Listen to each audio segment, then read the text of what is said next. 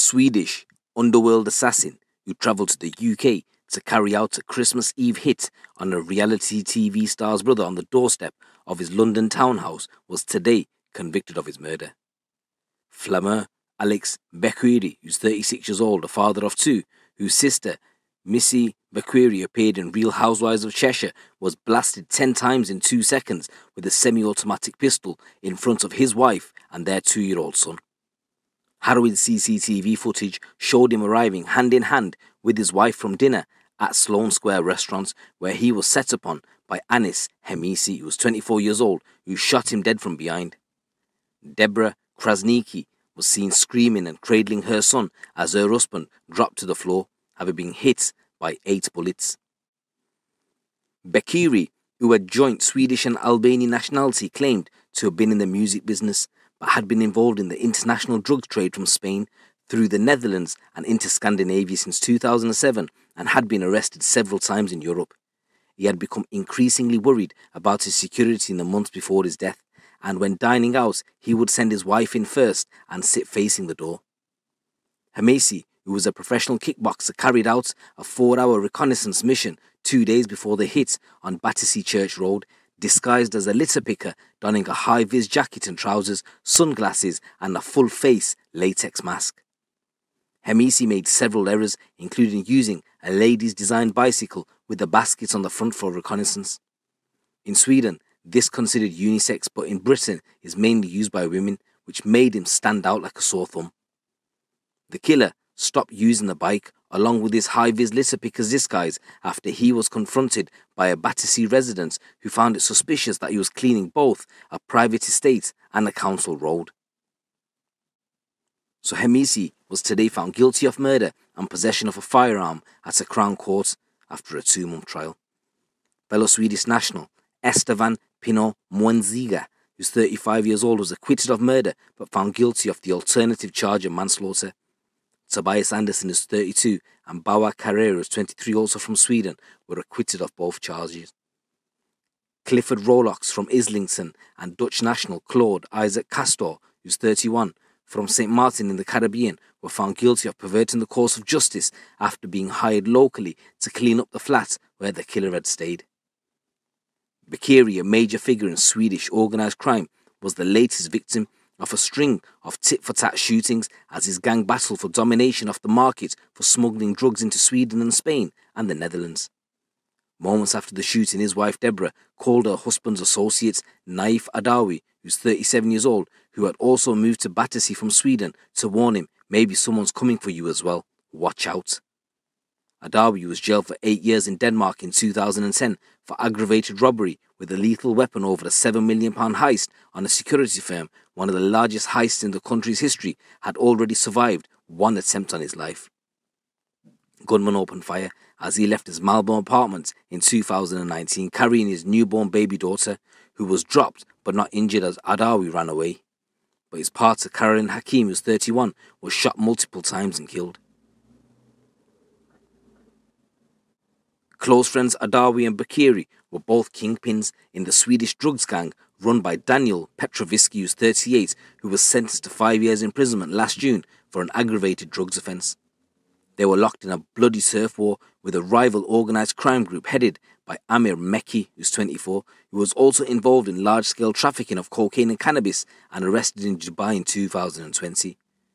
Violence between the two gangs, including kidnap and murder, escalated from the middle of 2018, and by the following summer both Adawi and Beqiri had become targets.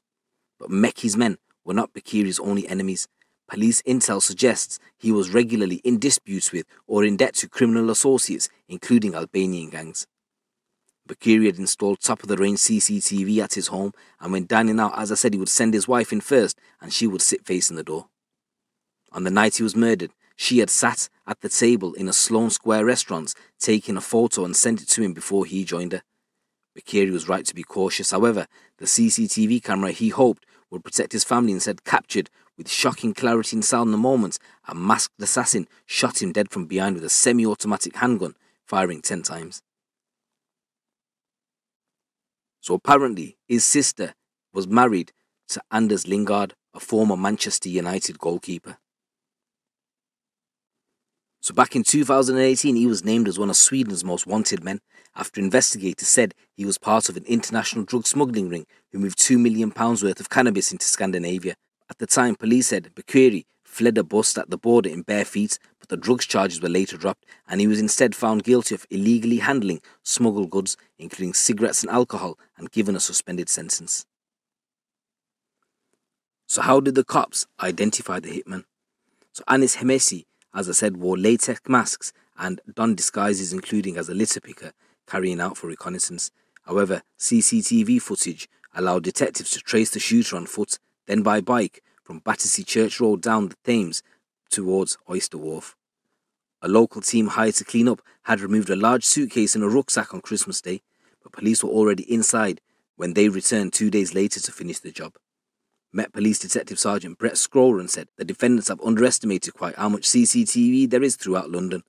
We think they would never have thought that we would actually have been able to track them as far back to that flat in the first place. That's because in Sweden they have much less CCTV due to the restrictions of what it can be used for. The flat was a treasure trove for forensic investigators who recovered gunshot residue from a ridgeback bite used by Hemissi in his getaway. Officers also found the litter picker and black bin bags used as part of his disguise. Crucially, for the investigation, in one of the bins was a ripped up piece of ticket stub which had part of Hemissi's name on it. Officers were able to track the killer to Heathrow, from where he flew to Copenhagen in Denmark in the early hours of Christmas Day by using his own name. Bank records obtained by Swedish police showed the gunman had bought a high-vis jacket and trousers, boots and a black beanie hat he used along with a latex mask and litter picker to pose as a street cleaner. The senior Crown Prosecutor, Louis Sattrell, said the shooting was a professional organised killing, but there were mistakes. One of the errors was made by Pino Moenziga when he bought the distinctive dark lady's bike with a basket on the front to be used as reconnaissance. Mr. Scrollden said the bike would stand out when you see a male riding it, but was the common step-over design ridden by men and women in Sweden. Hemissi stopped using the bike along with a high-vis litter picker disguise after he was confronted by a Battersea resident who found it suspicious. The dog walker asked the hitman, "Excuse me, who do you work for? Who do you work for?" Hemissi walked off as he was told, "Get away from this estate, please." So Hemissi denied being a professional hitman during his trial and told the jury he was in London to watch Netflix and chill with a woman he had met online. He told jurors he had never heard of Mr. Beqiri and had no motive to murder him and had not been paid to do so. He said he may have read about some of the notorious criminals involved in the Swedish gang conflict in newspapers, but did not know them and had never met or spoken with them. So all those found guilty today are going to be sentenced next week. So guys, that's a crazy story there coming. Let me know what you think. It's your boy GT. Keep it locked, keep it real.